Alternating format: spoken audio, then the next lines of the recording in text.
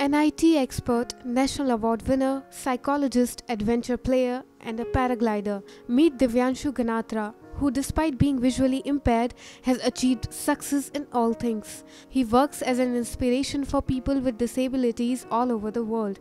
NNIS speaks to this Indian solo paraglider on his glorious journey.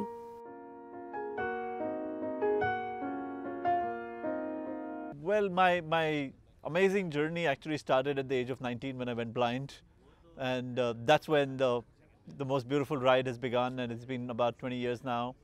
And I've had interesting experiences where the world has told me this is not possible, you've gone blind, you've got to accept your disability, to actually going ahead and doing things that the world thought impossible.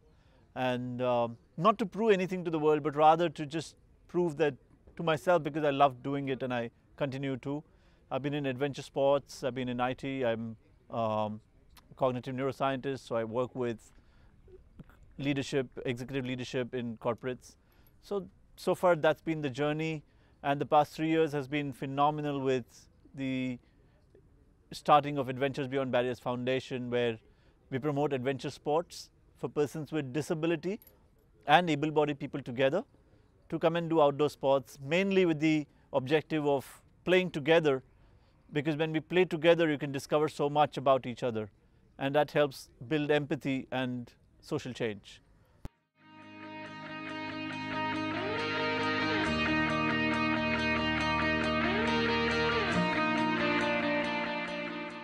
His childhood dream of flying grew stronger with time. Society and disability presented many challenges, but it was Divyanshu's strong will that helped him live his dream of flying in the air.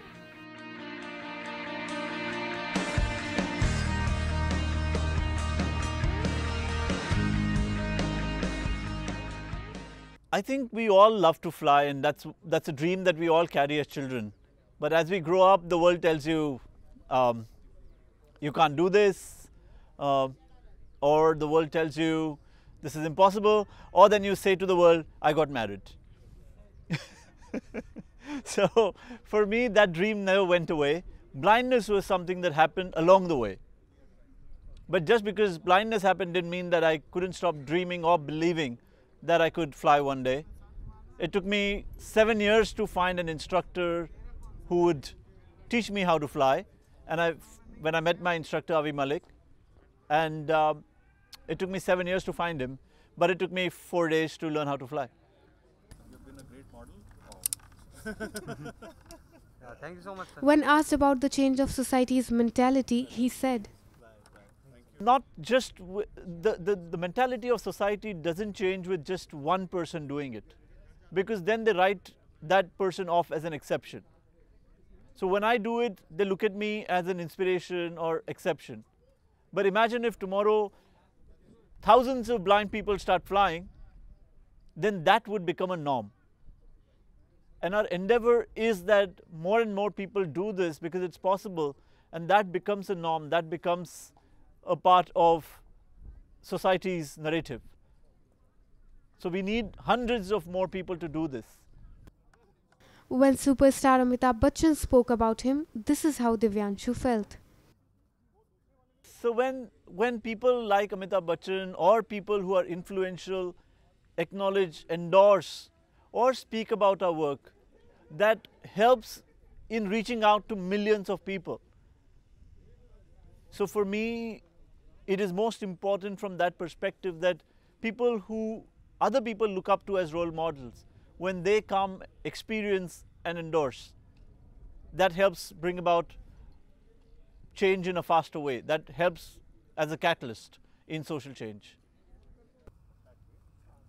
Talking on the journey from Manali to Khardungla, Divyanshu said that this is a lesser chance of cycling and a better chance of finding yourself.